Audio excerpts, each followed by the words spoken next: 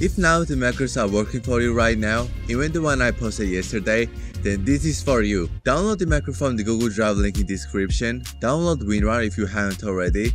Just double click on it and hit install. Double click the macro you downloaded and take this folder and drag it to your desktop. Now open this folder and open the macro, and this GUI should pop up. In here, check only these settings, and in the shake settings, which you can access from here, make sure to put the wrong key in here. For example, if Roblox says the backslash is the UI key for you, then put a hashtag or something, and vice versa. But if your key is like none of those things, then just leave the backslash. Change the click mode to click, hit save settings, and start the macro. You might have to reopen it a couple of times if it doesn't work the first time, but now it should just work fine. If it doesn't click the shake button, what you can do is switch your click mode to navigation instead, but now you're gonna have to put the correct navigation key in here, and that should work. This macro is not as good as the non-GUI version simply because the bar just overreacts, but you can still adjust it in here. If you have any other issues, you can check out the video on the screen or join our Discord server where I can personally help you.